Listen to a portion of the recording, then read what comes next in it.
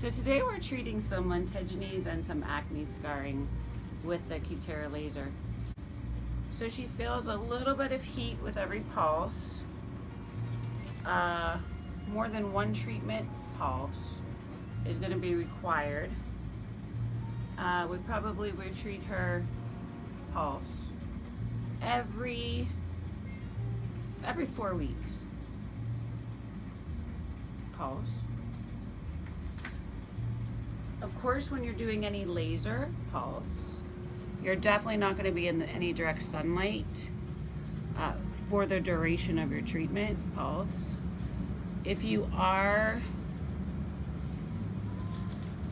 in the sun or every day, you should always be putting pulse sunblock on the treated area.